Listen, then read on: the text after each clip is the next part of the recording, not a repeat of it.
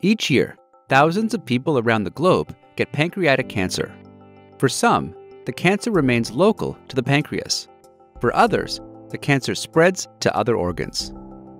For patients with localized cancer, treatment typically involves preventing the spread of cancer and then surgically removing the cancer.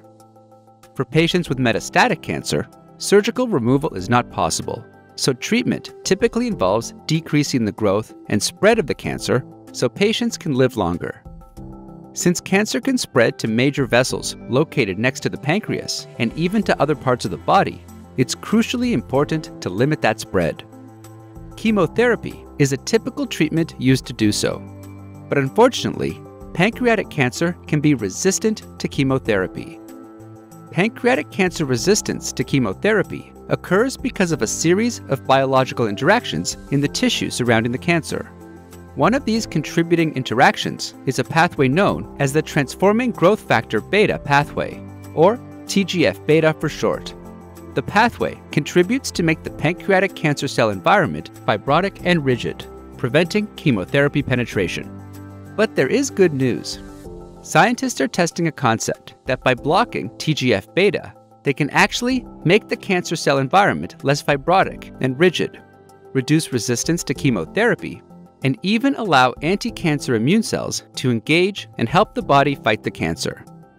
NIS793 is an investigational monoclonal antibody that scientists believe has the potential to block TGF-beta. But to test it, they need your help. If you have untreated metastatic disease, you can contribute to this important work by participating in Part 1 of the trial.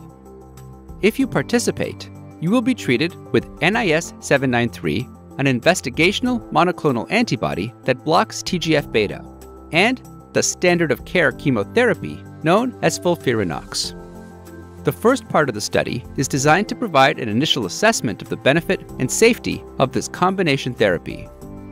If you have untreated localized pancreatic cancer with evidence of tumor growth involving the major vessels next to the pancreas, you can contribute to this important work by participating in Part 2 of the trial. If you participate, you will be treated with either standard of care FOLFIRINOX for 4 months, followed by chemoradiation, followed by surgery, or standard of care FOLFIRINOX plus NIS793 for 4 months, followed by chemoradiation plus NIS793, followed by surgery, then NIS793 for 6 months.